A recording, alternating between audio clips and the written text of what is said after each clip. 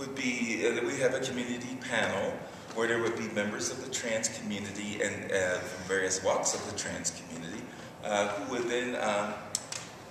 answer questions from the audience if we had an audience that would ask those kind of questions. And if we don't have any questions, then this is a time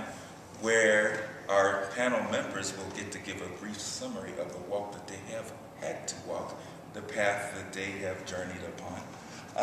And I do try hard to get different people with different perspectives on that. So what I want